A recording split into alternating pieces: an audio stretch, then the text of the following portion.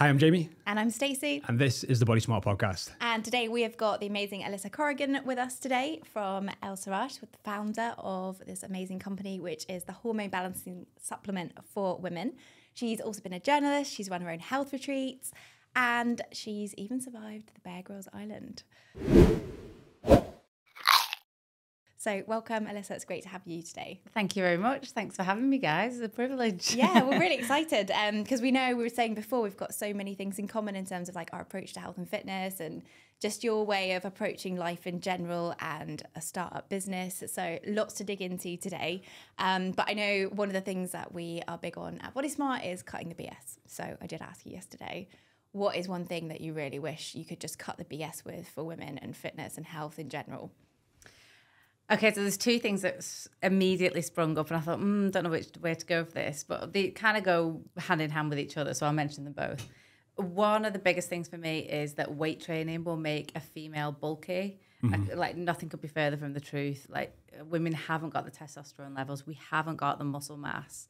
I actually actively try and put on a lot of muscle, and it takes forever. Like I'm trying. It does, yeah. It really does. I'm trying to do pull-ups at the moment, and I'm like so close to like mastering strict pull-ups.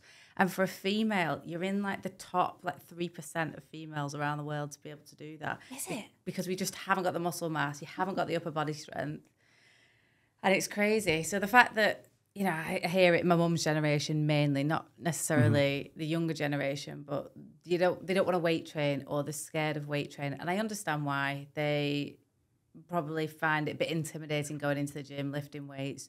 You know, there's loads of guys in there. You know, if they don't really know what they're doing, it'd be a little bit embarrassing. And there's a big social aspect to going to something like Zumba or like a aerobic cardio class. But the notion that you're going to get bulky is ridiculous. Like, it's never going to happen. Your physique, when you actually start weight training, I mean, I am a true testament to it.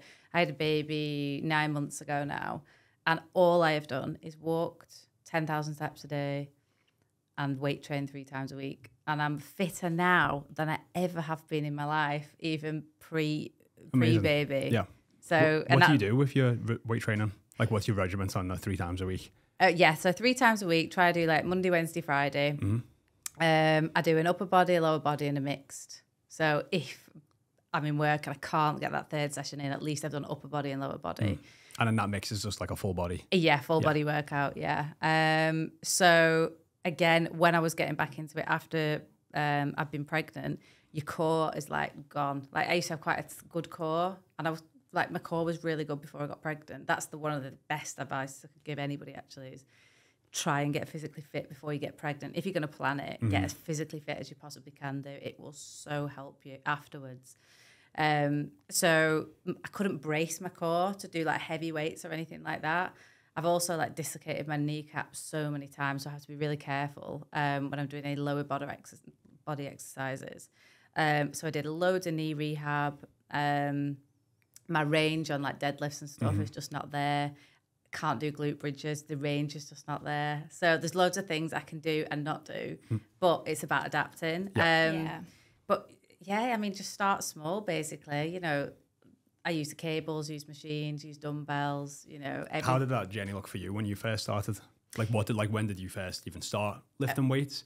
Okay, so like, I've always been never sporty in school whatsoever, like none, always a big girl. I'm like a big girl, you know, I do not let her eat. So I'm naturally like bigger. But then when I got to like end of university, I started weight training, but more into like physical endurance as well. So I did lots of marathons, half marathons, things like that. And it's only recently that I've really, really fell in love with weight training, as opposed to, because now I'm so time poor with having the baby. I can't get babysitters. I can only get them like sporadically. So I'm like, oof. So if I have to commit to one thing, it's weight training. Yeah. So did you not train weights much before you were pregnant? Not really. Oh, okay. I would do nowhere near like I do now. Yeah. Like now it's like solely, and I'm progressively overloading every single time I go in. I set really big goals. You know, I want to be able to like deadlift like 1.5 times my own body weight. Yeah. I want to be able to like pull at least 3/4 of my own body weight. you know, I've looked at these markers and I thought, wow, I'd be very physically fit if I was in those areas. And that's what I'm going for now. But my physique has completely changed. Yeah. And you don't realise how strong a new mum has to be, you know, like carrying a baby, carrying a shopper and opening the door. It's like, crazy. Yeah. And also how strong your pinky finger can be. Oh my God. Like opening a door with one finger. It's absolutely crazy. Those car seats like weigh a ton. Plus then you put the baby inside it. She's 10 kilos herself, right, at the moment. Then you put her in the car seat. So that's like 20. And I'm carrying it on the crook of my arm. And I'm thinking, my God, my forearm is like screaming it's here. wild. Like that's, 20 kilos, 45 pounds that you're lifting around. But then some women will go to the gym and pick up a 5 pound or 2 kilo dumbbell. Exactly. And it just doesn't make sense. Exactly. Yeah. How did you find it? Because I know you had a cesarean, didn't you? And you said just now like your core was affected because you have to stay like immobile effectively for 6 weeks. How did you find that having been so active before?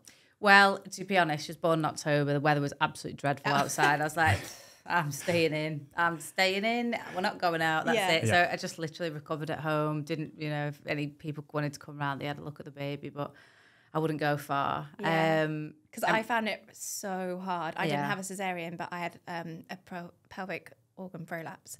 And I couldn't even walk like to the end of the road, and it drove me potty. Yeah. I was like, I just want to go for a walk, and not being able to like even lift. I couldn't lift him off the floor, let alone lift weights. So I just wondered if this has been a big part of your identity, being fit and looking a certain way and being active, and having that enforced on you. Yeah. Did you find it took a toll? It did, but I just thought I looked really well in pregnancy. Even at like 6 months, I still had like abs. So I looked really well. I didn't really grow until like the end 3 months. So I thought, you know what, just whatever. It was more important. And I'll tell you what happened, just like anxiety just took over. Yeah. Like my hormone levels was going wild.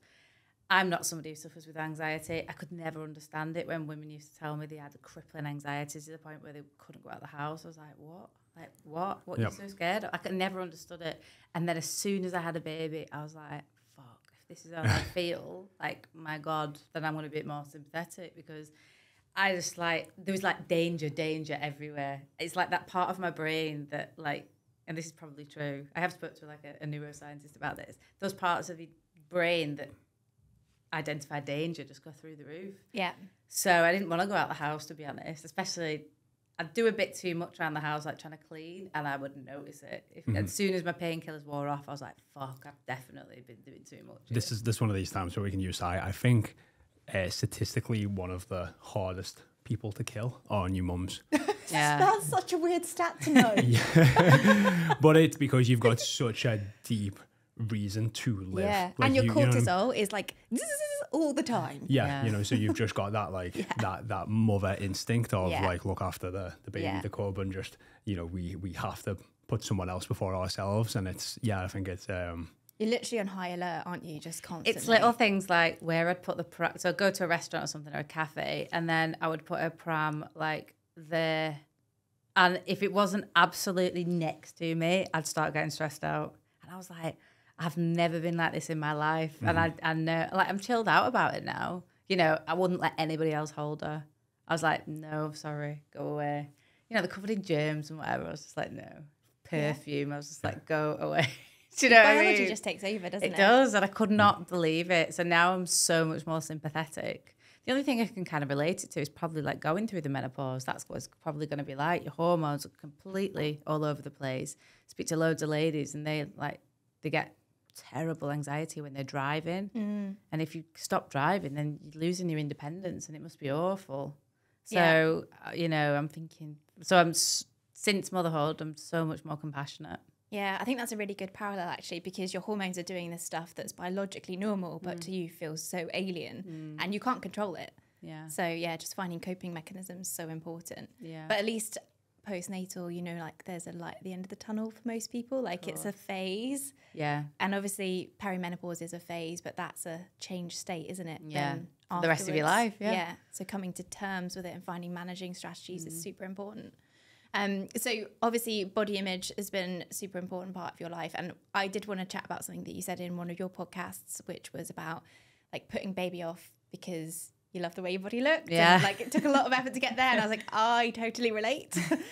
So I was like, I don't want to have kids. I'm quite happy with everything. Like, I love my life. I love my relationship. I like my body.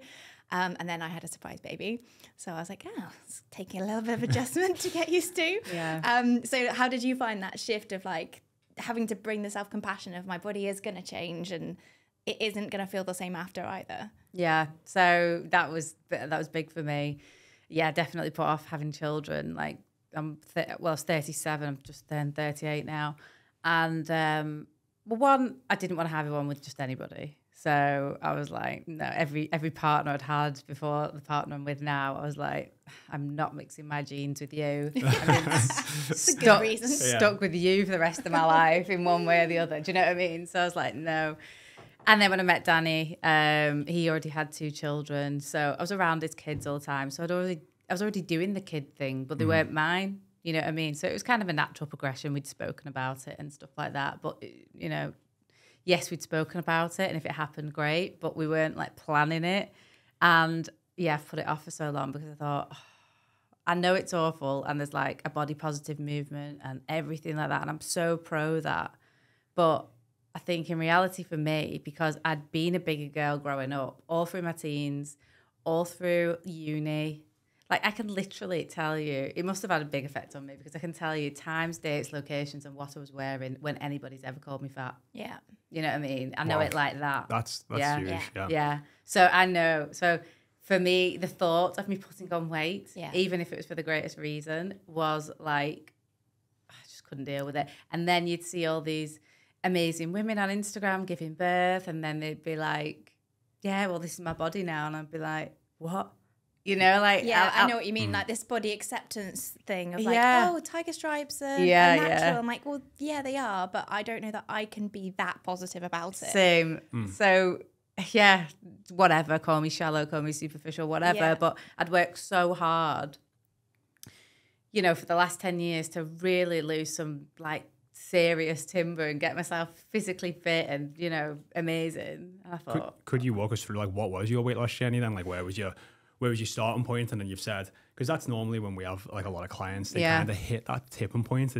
It's very rare we speak to anyone and they're just like, I just want to like genuinely just want to feel better or look better. It's normally like they're at a breaking point of like enough is enough, or these insults or comments or how they just feel like themselves. They've almost hit like a little bit of a breaking point, and it's normally a strong negative reason why that's driving them to take action. Yeah. And then over time, you get almost like a little bit addicted to the feeling good, looking good, having more energy, and then people want to sustain and maintain that, which has got a lot more like healthy drivers behind it, but it normally actually stems from a bit of a negative driver. Yeah, like absolutely. So when I was growing up, was never really, you know, I was big. I remember being about 10, and I mean, everyone would kick off about this now. I actually think, well, whatever. So they weighed me in school. I wasn't horrendously big, by the way. And I could show you some pictures on this podcast of when people called me fat. And by today's standards,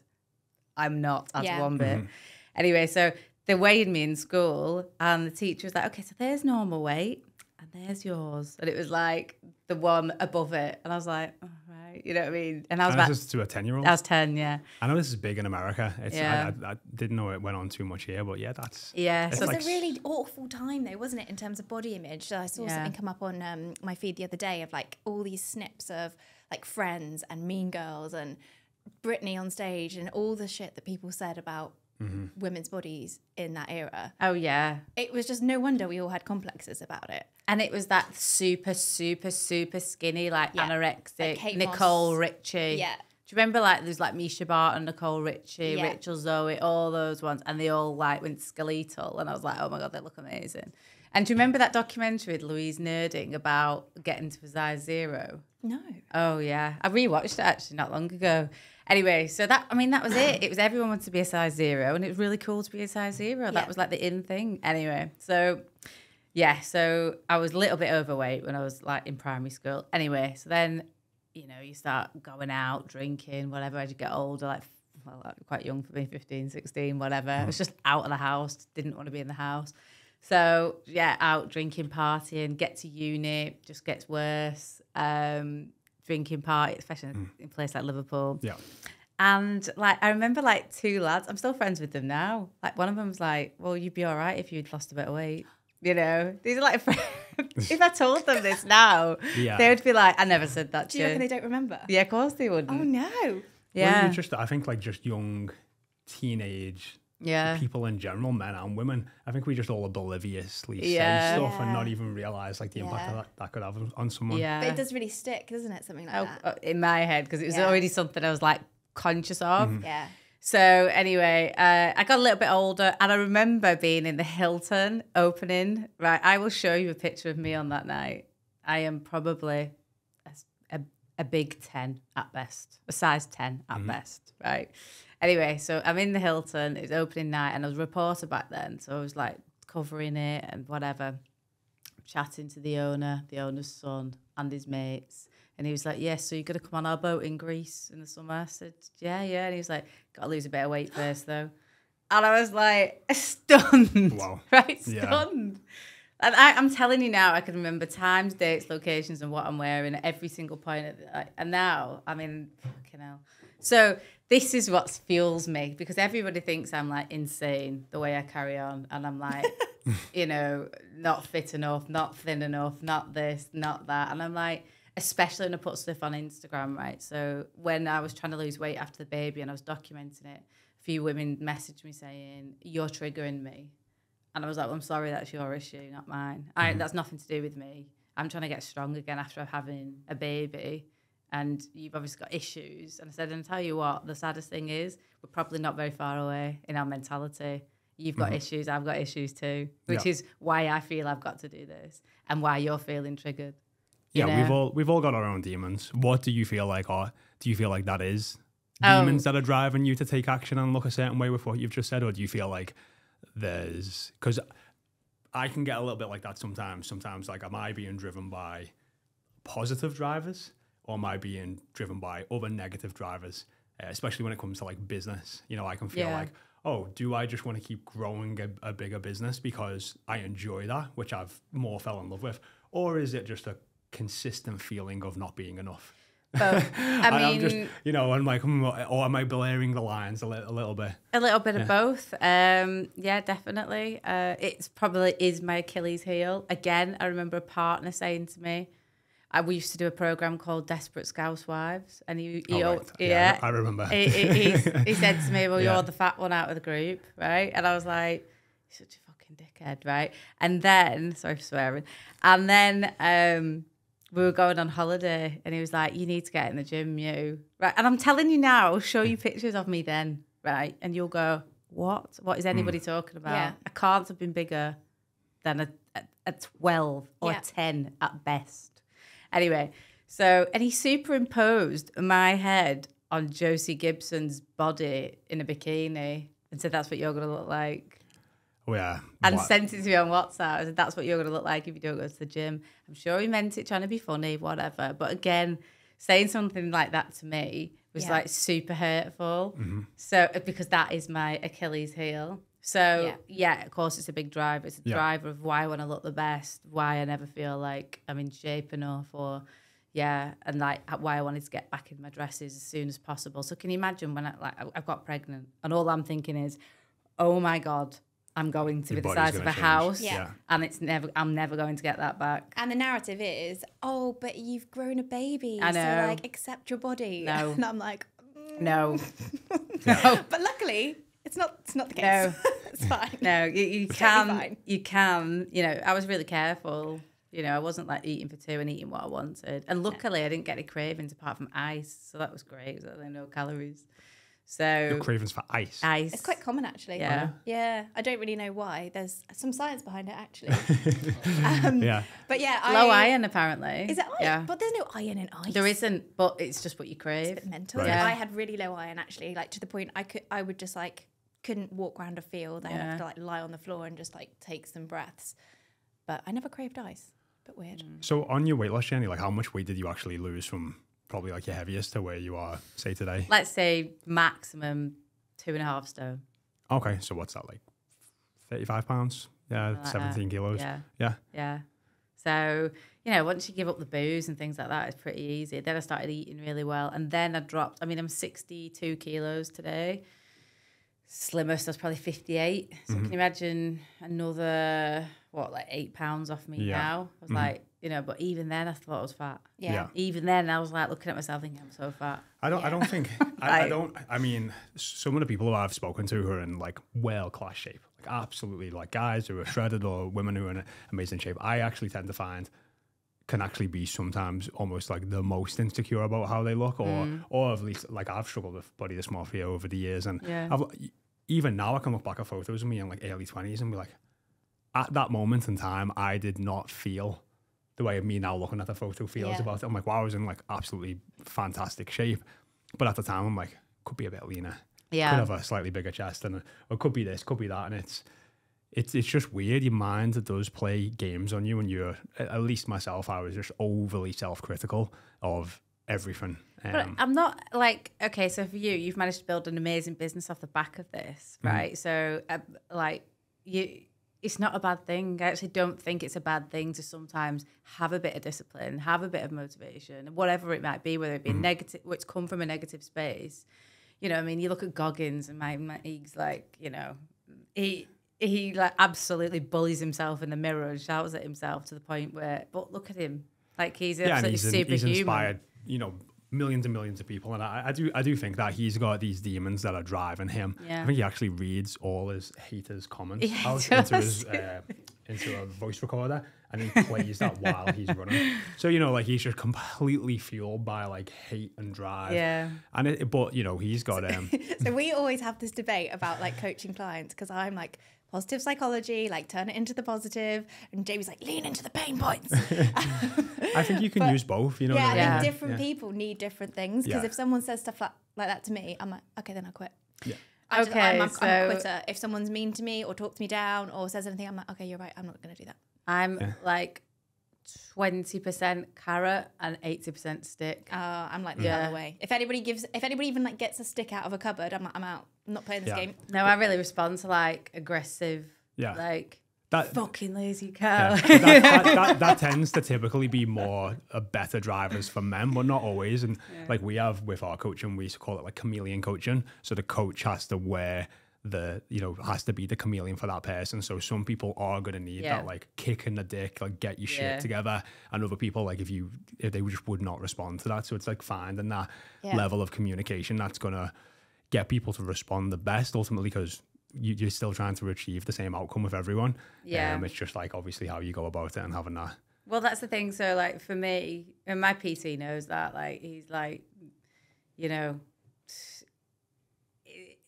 a lot of the time, you know, if you don't do that last rep, a lot of PTs would be like, it's all right, you did your best, it's all right. Now that would, you know, if I set a goal and I don't hit it, I just wouldn't even want to like know myself, honestly. So it could be like a work goal, it could be like how much revenue we want to do, how many subscribers we want, whatever. But if we do not hit that, or I don't win an award I'm up for, like, don't talk, do you know what I mean? I'll be like furious. I'd be furious. Have you grown up in like a competitive environment? No, not really. This is all self, like, and because I was never pushed, really, kind of left to my own devices. It was a real dreamboat. Nobody expected anything from me, teachers included. You know, my dad was one of the best for me, but it's all come from, I think, feeling not good enough at school. I went to a very good school. Everyone was super clever. I was probably middle of the pack. You know what I mean? Maths, bottom of the pack. Do you know what I mean? But stuff like English and stuff like that. So I always felt like, that I wasn't quite good enough. Yeah. But now I'm like, no, I can push myself, you know, to be better than anyone, really. You know, there'll be no one who like drives himself more than me. I think that's the cool thing. If you've achieved one thing and you've proven to yourself, do you know what? I am good enough. Yeah. It's a bit addictive, isn't it? Because then you're like, if I can do it there, I can do it here, and I can do it here, and I can do it anywhere. So, creates that self-belief. Sorry to interrupt. If you are enjoying today's chat, then please do follow or subscribe on your podcast provider to make sure that you don't miss out on any of our episodes, and to help keep us bringing new content to you. Did you have like so has there been a turning point then? You said like that I wasn't always this way. Can you remember like a pivotal point of like when that first started happening? You know what? So I'll tell you how I really got into nutrition, and it was because I was iron deficient. I remember I used to go to this one place on the docks all the time. I used to get the same breakfast every day pretty much. And I'd just like trying to lose loads of weight. So I was cut out things like orange juice, hardly any vitamin C in my diet or anything. I was not eating red meat at the time. So I was just like eating like fish and eggs, everything. Anyway, and I had the copper coil in at the time, and I was losing so much blood that I became anemic. Anyway, I didn't know it at the time, but I was in this restaurant. I used to get spinach every morning, and I would salivate at the sight of this spinach even arriving to my table. Like, it would be uncontrollable. I'd be like, what the fuck? Like, yeah, wow. yeah. And then when I got Don't think back, I've ever heard anyone say that before. no, But yeah. then I was eating ice like it was going out of fashion. Yeah. So I went to go, and somebody diagnosed me on Twitter, and they said, you should go and get your iron levels tested. So I did, and they were like, yeah, you're B12 and you're iron deficient, so you're anemic. So we can sort it out pretty easy, but you need to start eating red meat, having some vitamin C, stuff like that. So I was like, okay, great. But my body knew what I wanted before I knew what I needed. And I was like, that is incredible. So that just was like, when you have a craving for something, your body's asking for a nutrient. And that then opened up a world of like, wow. So I really got into like health, nutrition, really into nutrition after that. Mm-hmm. Off the back of that, I started writing a lot about health retreats in national newspapers. So I got invited to loads. And when I was there, they were all the same. There were these like TOWIE, celebrity-filled boot camps with... We should explain TOWIE for anyone who doesn't know. So The Only Way is Essex is like a reality show. Yeah. So it was full of like celebrities or like, EastEnders stars, whatever, these boot camps. And you get invited along. But it was always like ex-Marines making you do like 1,000 burpees in a field. And they would starve you on like 600, 700, 800 calories a day. They'd weigh you at the beginning, they'd weigh you at the end. Oh, there you go, you've lost 5-6 pounds. And people would pay 1,000, 2,000, 3,000 pounds for this week. Which we all know that is not going to last. Of course it's not going to last. And they were straight into Mackey's as soon as they left. And I was just like, this is a nonsense. And plus, most of the women there were like 50s. They wanted to lose weight, turn up. Yeah. They'd been on diets all their life. This was the thing. They were just lazy. Like this Marine's telling them in the field, fat and lazy. Stop eating, Stop eating shite, do more push-ups. Do it. Yeah, I'm laughing because I'm married to one. Yeah. Literally, he spent like the first 4 years of our relationship saying, just eat less and move more. Yeah. And I was like, you're full of shit. My metabolism's broken. I need to drink apple cider vinegar. And now I'm like, you actually might have had a point. Yeah. So, but no one was really like talking to any of these women about hormonal health. Mm-hmm. So I thought, you know what? I'm going to do it better. So I set up my own retreat. And we spent more time in the classroom, than we probably did in the field outside. Yes, we did workouts. They're all HIIT workouts. We do a lot of Pilates and stretching. These are older women, they can't be like, the joints are hurting, you know what I mean? They're aching. They're going through the menopause. They don't know what's wrong with them. We were the only ones who used to sit down and explain it to them. So we'd spend loads of time in a classroom as well as, we'd do cooking lessons and everything. And that's why we're so successful, because they'd go away feeling unreal after a week instead of like, fuck, I need to get into Mackey's straight away. And tons of education. As well. Yeah, absolutely. So the only reason I stopped that business was COVID. I was like, oh my God, what am I going to do? We had loads of... So was that your main thing at that point? Yeah, that was my main business. It's called the Life Lab Retreat. I had a great team. And then COVID hit and I had to like refund everybody. I was like seeing these thousands and thousands and thousands of pounds going out of my account. I was like, what am I going to do? Like, what am I going to do? It is devastating. It was a devastating time for so many businesses and small businesses. Yeah. So... but then it was a couple of weeks later, one of my clients said, what can I do for libido? And I said, take this, this, and this. And I was like, Matt, you'd be the last person on the planet I would think would ask me about libido. So if she's thinking about that, it must be a bigger issue. So I started thinking about this, and then I was like, looking at this concoction I put together and tried it myself. This is very good, and that's where this business was born. Then I started looking at Google data and realizing how much this was getting Googled: sexless marriages, low libido women, like everything, like menopausal symptoms. So I realized it was a bigger issue than everyone was talking about. and no one was talking about it back then. Not really so much now, more so now, but not back then. That was like nearly 3 years ago now. So I thought, well, I've got nothing better to do. Got a bounce back loan. Yeah. I just went all in, just went all the chips in on this one golden pill, that product. Which isn't just for libido. I think It's not. it'll be worth No. explaining to the listeners, you know, it's for, well, you tell it better than I will. Okay. Yeah, so essentially it was a hormonal balancing pill that I wanted to create because one of the symptoms of your hormones going out of whack is low libido. And, you know, most of my clientele at that time were menopausal women, and I couldn't help them physically or in person anymore. But I thought, well, maybe I create a product for them because I don't know how long COVID's going to go on for. So put together, looked at clinical data, worked with a team to put this concoction together, especially the dosages. And that's something really worth picking up on because while there might be a lot of companies that use similar ingredients to us, they do not use it in anywhere near the doses that you would need to make it effective. So that was really important to me. I couldn't go all in on everything and my whole reputation if I knew this was not good, if I was just putting crap in a bag and selling it.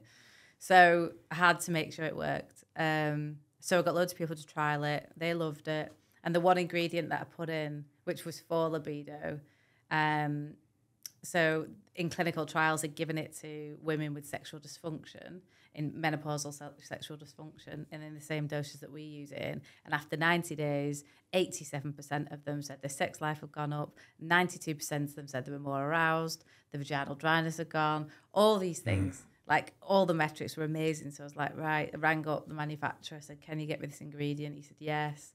He said, but are you giving this to women? And I was like, yeah. He's like, we only ever put that in a man's product. So I was like, so what? Like, so what? Like, why not? Women need a libido too. And he was like, oh, well, we usually, you know, it's usually in some like gym ed stack, basically. Little testosterone booster. Yeah, exactly like that. But so I was the first one to put it in like a women's products, but it's amazing. It's called Tribulus, that ingredient. It's mega. I love it. And I'm not menopausal, but I take this product every single day religiously. And I'm telling you now, it's like the difference. I can get like an extra 10, 20% out of myself in the gym, like lifting in the gym. Like, notice it big time if I haven't taken it. And then I go and do a circuit. Like, literally, it would be the difference between 4 kilos. I did like 38.6, like, by the I measure everything. Kilogram pull the other day when I wasn't on it. And then when I was on it, a 41. You know what I mean? Big difference. Yeah. So percentage-wise, for sure. Yeah. Is this just because you're seeing what, like, nutritional deficiencies, and then that's impacting people's hormones, and that's having just like I say all the time on all of these podcasts that like hormones rule the world, you know. Absolutely. They have a huge impact on how we think and feel, but then ultimately how we behave as well. It's absolutely the biggest driver of your behaviour. You know, it's the difference between if you want to kill somebody or not. It's literally like, it is that, you know what I mean? So, it's the difference between whether you can lean it for a female as well. And this is why I'm always like kind of like dead against the pill, because I'm like, you're like chemically castrating yourself like every day. And if your estrogen's higher, which if you're taking that every day, or you're taking progesterone, whatever, you're not going to be able to lean into those hard situations as much as if you're just on an even level.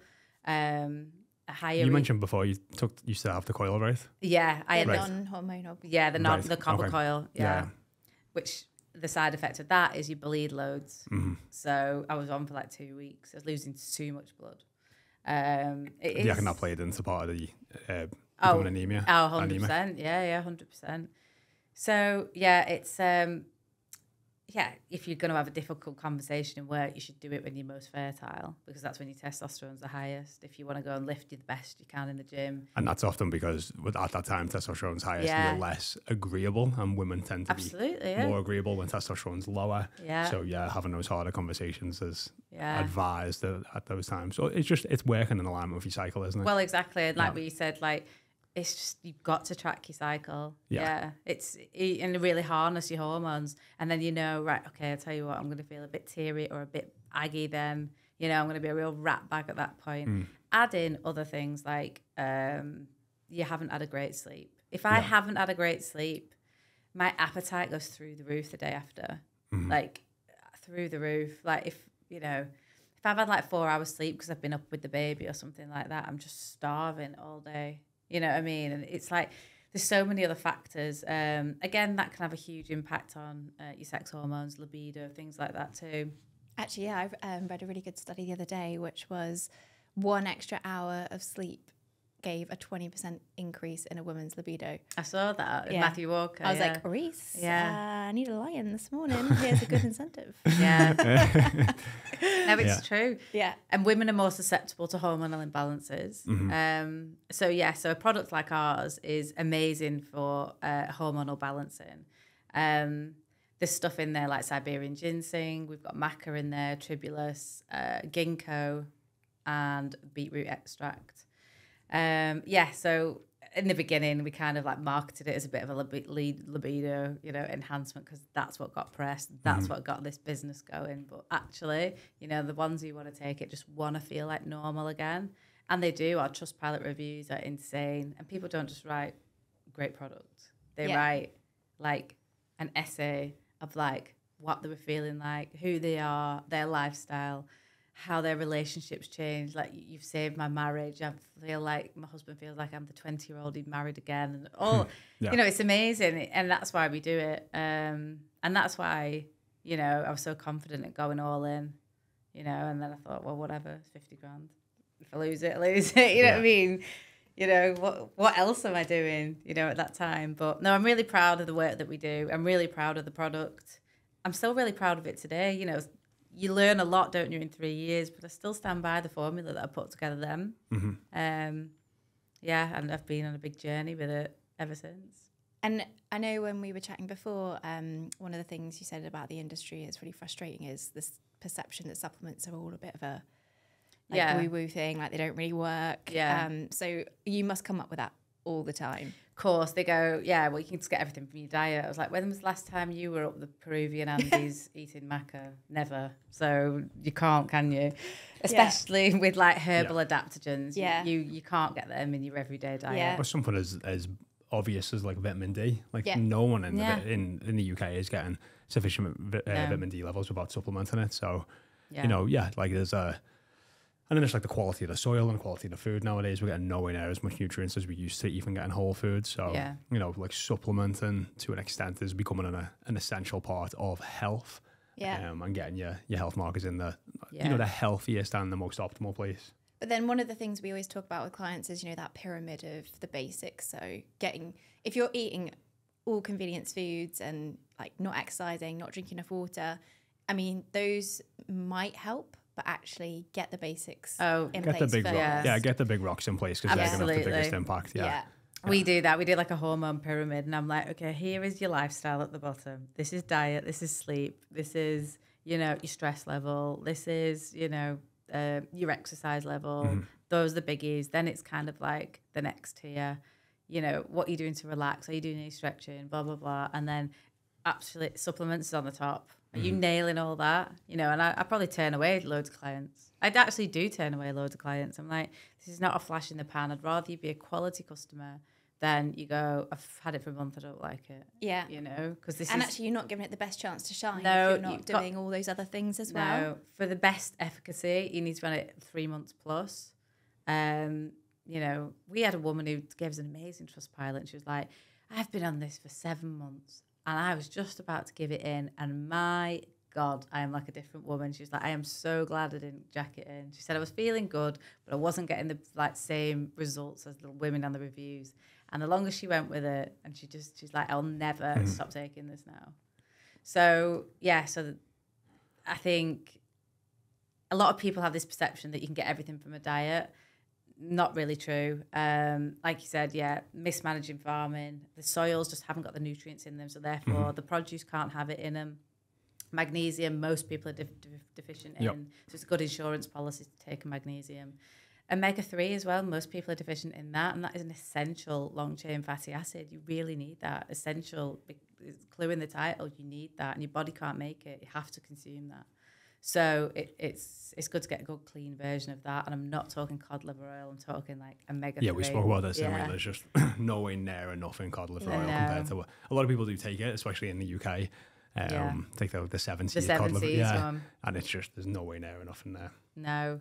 And then I always see like omega 6 and 9 as well, omega 3, 6 and 9. I'm just like, you get so much omega 6 from every other food you eat. You just really don't need to supplement it. At the same with 9. But omega 3, you know, is an anti-inflammatory as well. So and I think a lot of people don't understand it's actually the ratio that's quite important. Oh, it's yeah. not just, oh, more omega 6, great. If you're then counteracting your ratio with your omega 3s, you're kind of undoing the good work. So yeah. I mean, I'm not gonna like bastardize this like conversation about omega 3. I know a little bits about it, but there's experts who you should speak to about this stuff. But yeah, it's a biggie for me. Yeah, me too. The other thing that's a biggie, so we get, I don't know if you guys get this a lot, we get loads of questions about hair loss. No, not so much. They always ask me, like, they'll send me products that say, is this any good? And it'll be like hair-based gummies. And I'm like dead against any form of gummy. I mean, unless you can't swallow a pill or something. What about gummy bears? Yeah. No, good. I like them. Gummy bears are awesome, but they're not pretending to be anything. But a gummy is essentially a gummy bear, you know what I mean? Like, you have to go way down the list of ingredients to find anything that might be nutritionally benefiting it. And when they do testing on gummies, like the ingredients in it just like evaporate out of that material, you know what I mean? So you can't regulate the dosage in a gummy. So I just think they're a waste of time. Capsules, powders, liquids are the only way to go, really. So hair loss. Okay, so we get loads of questions about hair loss. What can I have for hair loss? And I'm like, again, you need to start with your great foundations. And hair loss is like, it's like a deficiency, or your central nervous system isn't being supported. So I would actually, instead of you buying something that says hair loss on it, you'd be better off getting like B vitamins, magnesium, omega-3. Support your foundations of your central nervous system first. Only then will your hair, you know, start getting nutrients to your follicles. Even get enough protein. Like we've literally had some clients who have been vegan or vegetarian, barely get enough protein in a diet, and they've got like brittle nails, thin hair, and literally like a couple of months of just eating a slightly like a better protein diet in terms of just like more optimal for them, and like instantly thicker hair, thicker nails, everything. And do you know what else it really commonly is with our clients? They've been on like 1,200 calories for however long. They just haven't getting enough of anything. And then when we start saying, do you know what, maybe move a bit more so you can eat a bit more and be more nourished, then all of a sudden their nails are good, their hair's good, the skin's good, because they're actually eating enough food. So I mean, that's a big it's one. 1,200 calories, even like 2,000 calories, but like 1,200 calories, 1,500 calories. Like you'd have to have like the perfectly nutritionally balanced meals to be getting just enough nutrients and, you know, healthy fats and everything from that, you know, amount of food. And people go lower than that too. And it's like, of course you're going to start not feeling your best. Like you think of the complete lack of nutrients. And this is another reason why you see it in women more than men in terms of nutrition deficiencies, is because women, you know, have less calories to spend on a day-to-day basis than men. So men, even if they were eating the same diet as a woman, because they get to eat a larger quantity, they're getting more overall vitamins and minerals. Yeah, and I also think, coming back to that like body image pressure that we were talking about earlier, we've got a lower baseline for maintenance anyway, women generally, than men. But we also, most of us, have spent a long period of our lives trying to eat even less than that because of this bullshit of should be skinny, should fit into these clothes. And so you've done that cyclically through all your 20s, maybe all your 30s, maybe all your 40s. Your body's never actually had that baseline of just being well nourished. No, it has a huge impact. Like a lot of the women that we first coach have like lost a period. Like they've not had a period in years. And it's like you sometimes will have them in a deficit, but we'll get them moving more, eating more, but their period comes back and it's like the first time they've had a period in a couple of years. And it's just like there's a lot of... Or really irregular periods is really common. Which is wild. It's like your body is telling you, as you said before, like you're... Yeah, and these like really underweight women. No. And that's like actually...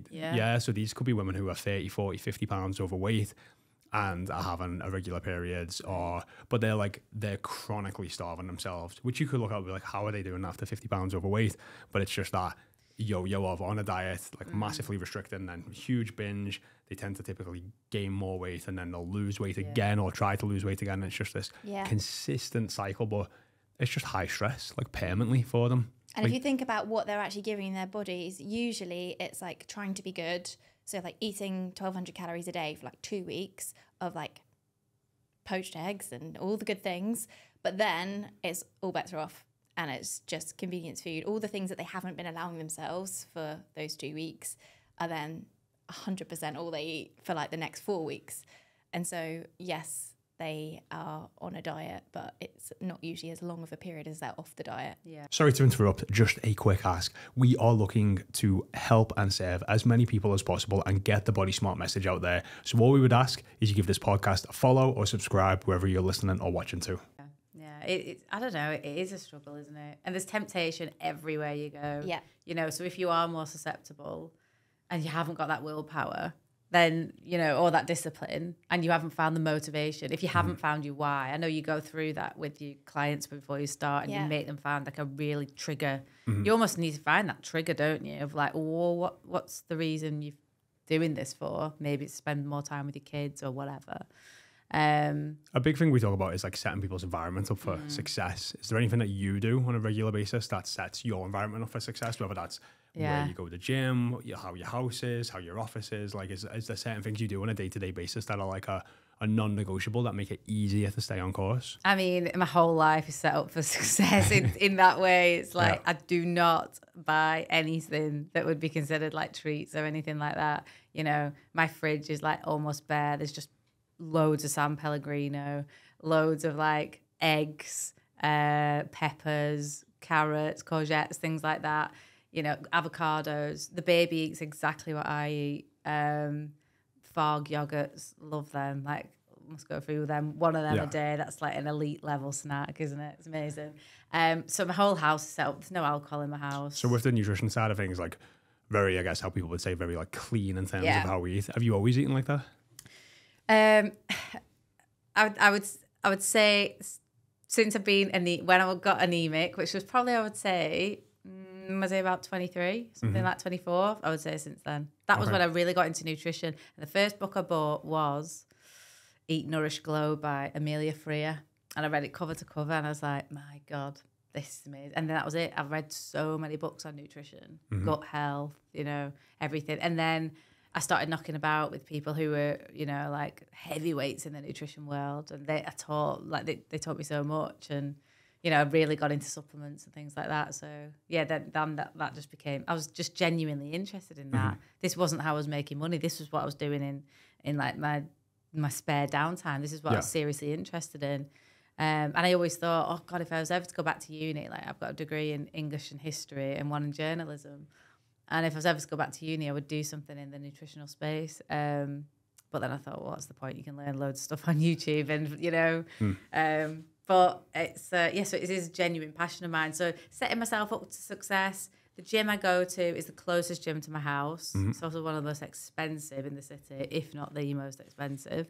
But for somebody who's like, doesn't drink, doesn't go out, whatever, and if that's where I want to spend my disposable income, then I will do, because that's what I get. Yeah, you don't need to justify it. Yeah, that's what I get my kicks at. Yeah. Sometimes I feel like I have to justify it, you know. But for me, like I'm at that level where I want to be pushed and pushed and pushed because I've done the basics. You know, I live my life amazingly. You know, we're not talking about somebody who needs to like, well, just stop eating pizza. You know, I'm like trying to finely tune myself now. So I need somebody who's going to give me their full attention for 60 minutes. Like I walk in that gym, there's no phones anywhere. He doesn't take his eyes off me for 60 minutes. Do you know what I mean? And he's like pushing me and pushing me and pushing me as hard as he doesn't have my number. I don't have his. You know, we're not friends. We're just like, it's like, we know I'm employing you to do a job, and that is to push me as hard as I can be. Outside of this gym, I don't care about your life and you don't care. You know what I mean? Yeah. It's like as clinical as that sometimes. But that's the kind of training I like. I'm not there for rent a friend. So that's the gym I go to. Yeah, I try and have my gym stuff ready the night before, so that I have to put it on, get it ready. But yeah, setting your house up for success in your environment is incredibly important. And the other thing is, which is probably the biggest thing, is it's the people the close around you. Your influence, that circle around you. If your partner isn't on board, so say you get a client and you know, they're like, right, I want to change my life, I want to lose 3 stone, whatever it may be, and they're going through your program, but yeah, the kids are like not on board with it, their partner is not on board with it, they're just constant, she's going to be fighting against that all the time, you know, she might be chicken and eggs and sweet potato, and they're ordering pizzas. Yeah. You know what I mean? And they're pulling their back all the time, and unfortunately, you can't get rid of them. But you need to. Well, yeah, there's always a choice. Yeah. But that's the thing. It's then you need to find your tribe, don't you? You need to actually expose yourself to people who, you know, you need to find friends who are going to live their life like you. So that, like, I would say, your nutrition and training is probably quite extreme to most people, which is like I'm all about that as well.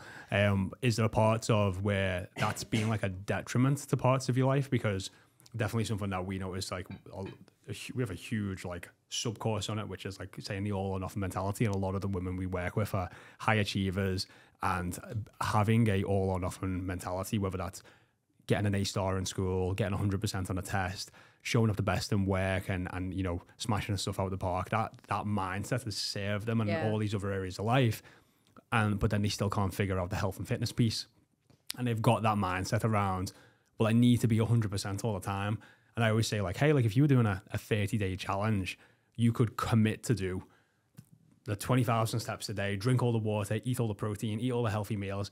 And people do it for 30 days. And then just, like you said, you're like after a retreat, go to Mackey's, drink, eat 5,000 calories for 3 days straight, gain like 15 pounds in a couple of days. And they're like, what the hell? And it's, you know, they've had that, like, they just needed like a relief or a break from it because they've just been so all in. But then, you know, the natural ebbs and flows in life, and we all have this, but definitely when you have kids, things can't be 100% all the time. They can't be perfect. So like, does that affect you? Like, how does that show up in your life? Has there been sacrifices you've got to make? Yeah, of course. I mean, sometimes it's like we'll take the kids to a play area or look at the menu, and I'm like, oh, it's just nothing I'm going to eat on this menu. Do you know what I mean? There's nothing I want to eat here. But I have to either get over it or don't eat until later on and get something later. I've got to a stage in my life where I don't care if I'm antisocial, unfortunately. Actually, I used to be like a real extrovert, and the older I've got, I've become more introverted. And I just find like I'm not really interested in going. If I'm around people who are drinking, I'm bored of their conversation after like 3 drinks. And I'm like, well, probably because they've said the same story. Yeah, and I'm just like, this is not for me. I'm gonna go. See you later, guys. You know, and that's difficult because everyone just thinks I'm miserable or whatever, or it's just like I haven't got much in common with them sometimes, so that I find that difficult. So again, it's about finding your tribe. A lot of my friends are like, oh, come on, let's go out for, dinner. And I'm like, no, can we not? Because I know what's going to happen. You're all going to end up drinking, blah, blah, blah. You're all going to be pissed. It's just been pointless for me. I'll hate it. So now I just put my foot down. I'm like, if you want to spend time together, we're going for breakfast or brunch. Because then I can eat something that I want. I can get like eggs and avo. And I'm like, let's go to a gym class. So a couple of times I'll go, let's go to Barry's. And then I'll take you out for brunch afterwards. And that's like my perfect catching up with my friends. Do you know what I mean? But yeah. I've definitely found that especially over the past couple of years, instead of just every time I go out with friends, it's a big night out and drinking and just feeling awful. Now it's being like going for a walk or going to the gym together or going for a coffee or, and it's I feel a hell of a lot better for doing that. And you still get that social element that you were kind of craving, I guess, a little bit from going out and spending that time with them. But it's such a cultural thing in the UK to just drink till you get absolutely shit-faced. Well, exactly. And then, I'll feel like my partner will be like, come on, just have a drink. Everyone's having one. I'll get you one. And I'm like, I really don't want it. You know what I mean? I'm like, well, if I'm not actually going to get paralytic, which is, I've only got like 2 speeds. And I hate having a hangover, so I just don't drink anything. But yeah, I'm just like, what's the point? Because it's like 300 calories for nothing. Do you know what I mean? So I'm like, well, might as well have sparkling water. I think, especially since having Nate, I've found as well, it doesn't taste as good when you know the payback is going to be so bad. Yeah, so my desire to drink is like through the floor now. It's like a nice glass of wine. I'll have one, and then the second one, I'm like, you know what? I don't even want it. Yeah. Like, it doesn't taste as good as I know that the consequences are going to feel. Yeah. So I think once you've got that space where you know how feeling good feels, and then you know you can choose, it's actually an easier choice, isn't it? The other thing is, I mean, take the baby out of the equation. I couldn't even imagine having a hangover with her now, because like dealing with that would just be awful.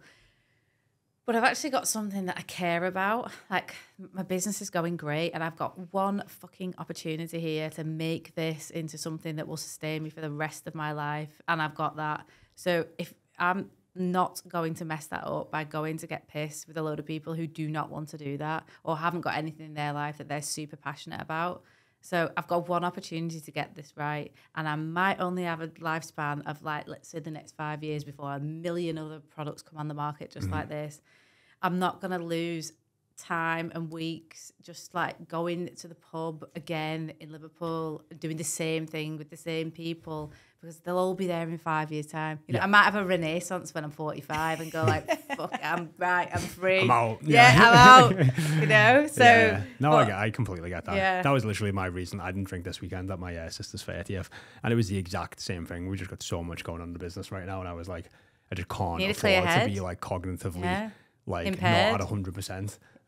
So yeah, no, I completely get that. I guess just that like extreme side of things, like is the parts of, so like I would say like I'm very meticulous with a lot of the things that I do, especially around training and nutrition, but I wouldn't say I'm at your level. I would still say like I eat ice cream every day.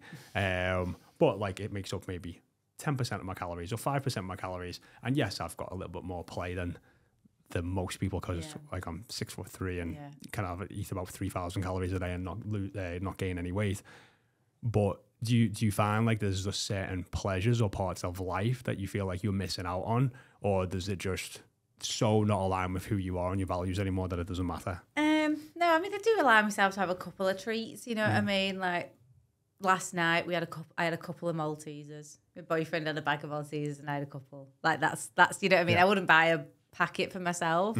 I tell you what's a real treat for me, and people are like, oh fucking hell, is that a treat for you? Like a matcha latte, like something like that's milky. I won't have a drink that's milky, because I'm like, no, it's just laden with calories that I just don't need. Do you know what I mean? So like, I mean, I'm so far gone in that mentality. Is that something that you wish you could change? Do you wish you could relax around it a bit more and just like maybe more intuitively eat? No, honestly, I don't. No, because I think that gap's widening big time, and I just know, I keep thinking, if I stay the way I am now until I'm like 50, I'm gonna look fantastic, and everyone else around me, I see it. I've seen it with girls I went to uni where they were all skinnier than me in uni, all super skinny, and then I look on Facebook and they're all like married now and stuff, and they're like twice the size. Yep. Yeah. Whereas I was like twice the size then, and I've gone down. Yeah. Like they've gone the other way. So, you know, and I think, do you know why? Because for me, like, they just thought at that point they could never put on any weight. So they never had to learn those good habits. But because I had to learn those good habits, they've just entrenched in me now. Like, I don't even see it as like anything weird. Like, I just live my life the way I live it. Yeah, I think that's something that a lot of people forget, is like, once you actually develop a really healthy foundation of habits and set your environment up for success, it's not like I'm not thinking about food all the time or stressing about food or think I've got to do a workout tomorrow, or you know, I'm just like I just do it. So a lot of it's autopilot at this point, and my mental capacity and time is spent elsewhere, because that part of my life is just an autopilot. I think that a big difference between me and you here though is like, when I first started getting into health and fitness, I went down the mega clean. All I ate was like plain chicken, you know, like sweet potato and tuna with like nothing. Like I'd have to drink 3 glasses of water with sweet potato and tuna because it was that dry. I used to put like cinnamon and eggs and oats together, and it was just like I'd like be balking eating it, but I just didn't care. Yeah, I didn't care, because I was like, this is what it takes to get shredded. This is what it takes to be in amazing shape. I've 100% been there too. Yeah, and it, you know, and like I used to take my own tea bags around to people's houses, because I used to drink this like herbal tea that had no caffeine in it, and I loved a hot drink. So that was it. I'd be the weirdo of taking my own tea bags into my friend's parents' house. I feel like I've probably done something similar. Yeah. I bring my own food. I used to bring my own food. Like, I'd go around to a friend's for dinner and I'd bring my own food. I was like that level obsessed. But I like, that's where I was at, and then I've actually relaxed more over the years, and I think that's just about building that confidence with myself. Like, oh, if I did eat an ice cream one night, I didn't instantly get fat the next day, or I'm not like, that hasn't hindered my performance, or that hasn't. So it's, you know, I think sometimes I get the perception, especially when if I meet anyone who follows us online or meet them in person, that I'm that person, the hyper healthy, never eats anything like quote unquote bad. And then I spend some time with them and like, you're just eating a pizza and a this and that. And it's like, it kind of shocks them a little bit. I'm like, yeah, but it's still the minority of the time. It's just like, exactly. It's the majority is the other way. I was in a pub a few weeks ago and I seen this guy that I hadn't seen for about 5 years. I met him at the races and I was like at the bar and I'm ordering something. I'm ordering food and he was going, I hope that's like vegan and clean as you can get. And I'm looking around and I was like, oh my God.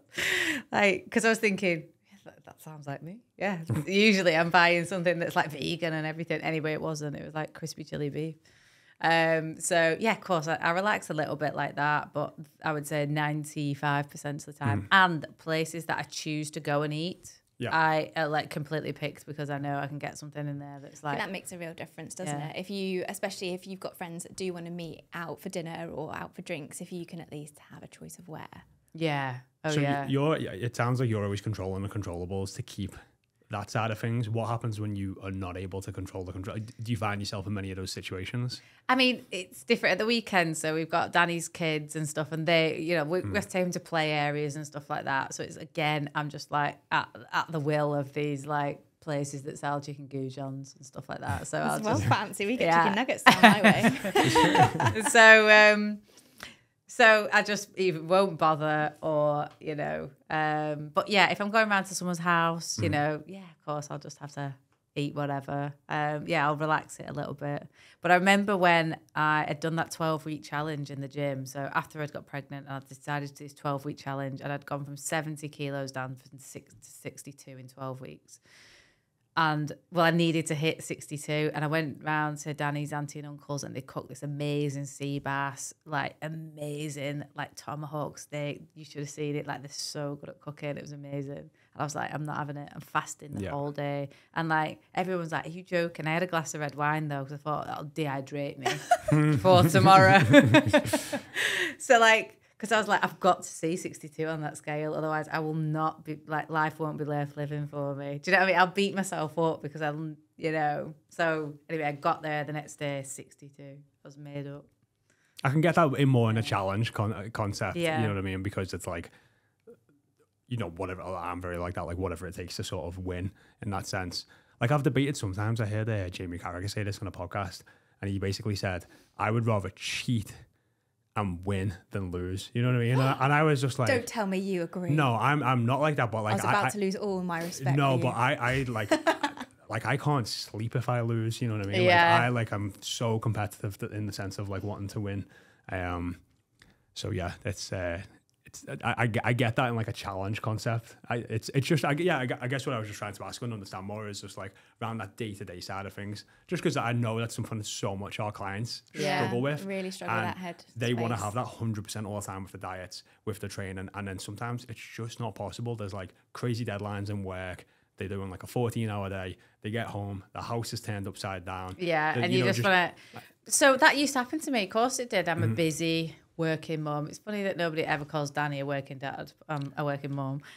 So we, like, yeah, I would have days like that where I'm like, the last thing I want to do is cook now. So I'll go on Deliveroo and I'll get the best of whatever Deliveroo's got to offer. You know what I mean? So either a burrito and it'll be as lean and clean as I can pick from the options. So it'll be like no sauces, no, you know what I mean? It'll just be chicken and veg basically in a wrap. Yeah. Done. With rice, fine. Or something like Nando's, you know what I mean? So it'd be like chicken breast, macho peas, and a corn on the cob. But I think that's really key to share, because when people think, oh, you just eat clean all the time, they don't think of you having a Nando's. So I think people have in their head, oh, well, if you've got to look in shape or you want to look a certain way, there's no Nando's, there's no pub dinners, like there's no playtimes. But there is. It's just making smart choices, right? Well, it's making good choices of whatever's on the menu. Exactly. Yeah. And that comes from knowing like the nutritional basics of what you need in a meal. Yeah. Like I take the baby to San Carlos sometimes. I'll get her like a piece of salmon.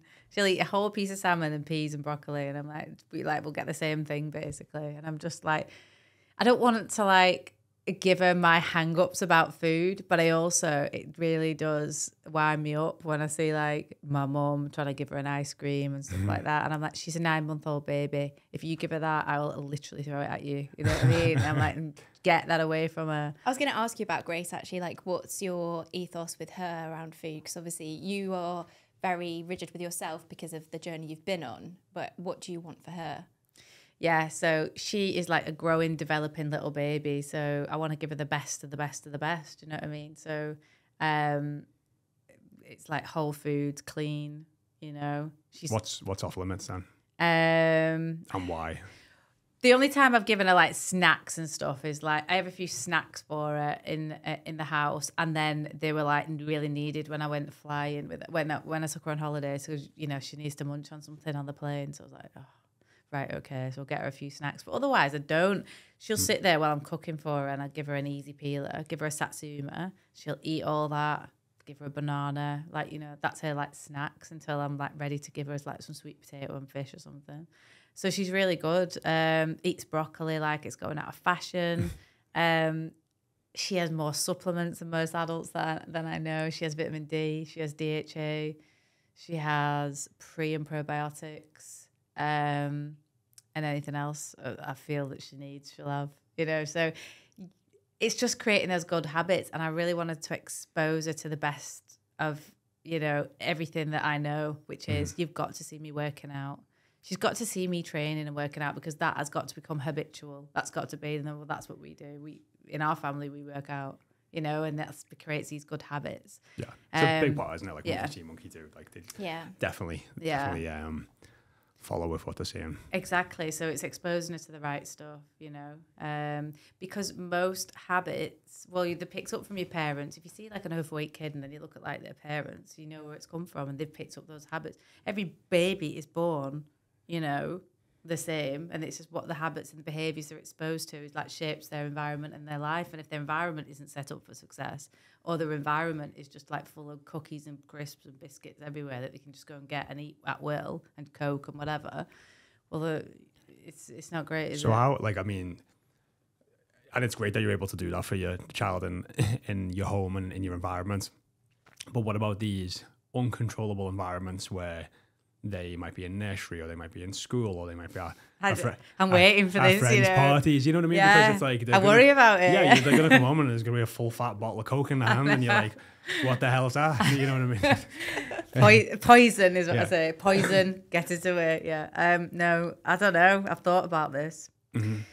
I've thought about this. And then I'll be like the mum that all the other mums hate, you know, because they'll all like bitch about me behind, you know, my back probably. I actually said to Danny, we've just bought a new house, and I said, I want you to put a glass, like a piece of glass in this wall. I said, I'm gonna build a pantry behind it with all like my protein powders, which are all like different colours and stuff. And I said, and when Grace's friends come round, they'll be like, have you seen Grace's mum's pantry? I said, this is like a dream of mine to have all like my spirulina and my turmeric powders, you know, all colourful, but it's like a display as well.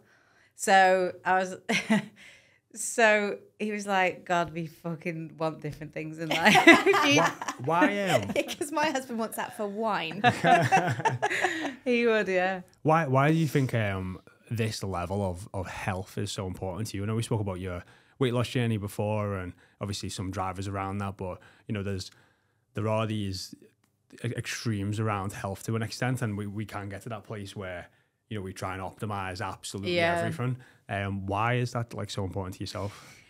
I think it's, well, one, definitely, you know, it's always a weight loss thing. That's always there. That's like the big elephant in the room. But then there's other things, you know, you look better, you feel better. I want my hair to be looking beautiful. I want my skin to be looking fantastic. And you want to be, you know, feeling sharp and bright and not feeling like shit, you know what I mean? That all comes from great nutrition. It's foundation to everything, isn't it? You know, if you want to perform well in the gym, if you want to perform well in work, it's the absolute foundation to everything. You know, it's the driver of all your behavior. You're talking about hormonal health. That again, your nutrition has to be on point to have great hormonal health. And again, that drives in your entire behavior. So it's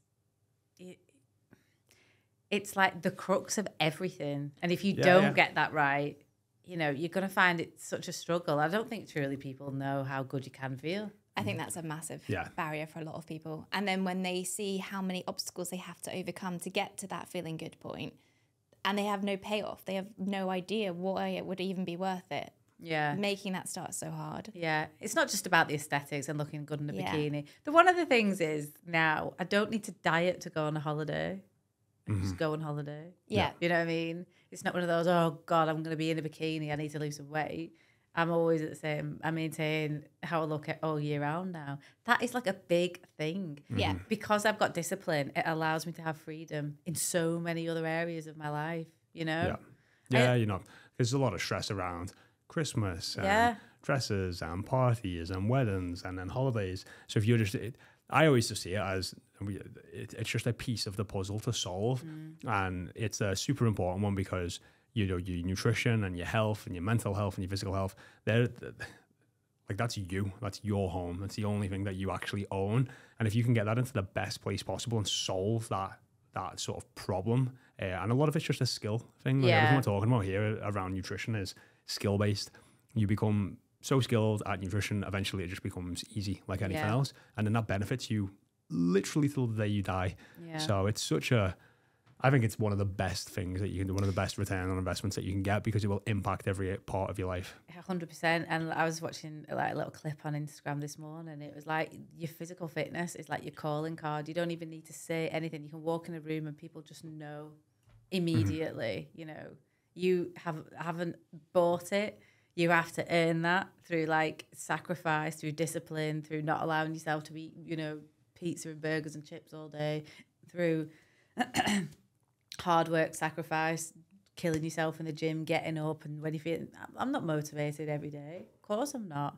But I have to like have that discipline where, no, I've made that appointment, I'm going. So. No, definitely. It's a huge status symbol to show that you're in shape. It instantly says like so much about you in terms of your character and what you do on a habitual basis. That's also why we find like people who are in shape attractive, right? It is a visual demonstration of everything about them. Mm-hmm. Yeah, visually to the eyes, and then also like the character traits that comes with as well. Yeah, for sure. Nice. Wow, I think that has been a very thorough chat on values of nutrition. It's been amazing to chat to you today, Elissa. You've got some really great stories to share, so thanks for coming in. Oh, thanks so much. And obviously you told us a bit about Elle Sera, which sounds fabulous. So if anyone wants to find out more about it, where should they go and to find out more about you? Okay, so it's at ellsera.inc. INC, like incorporated, on Instagram. And we have a podcast channel, which is also Elle Sera.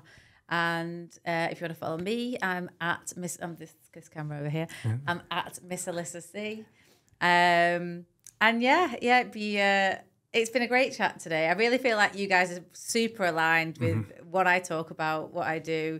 I'm always talking about no bullshit approach to everything, which is like kind of your guys' whole ethos.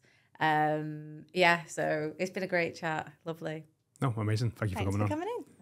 Hey everyone, thank you for listening. As always, we want this podcast to be the best of the best. So if you haven't gave us a review already, please scroll to the top or the bottom, give us a review, let us know what you think, and we'd love to hear from you.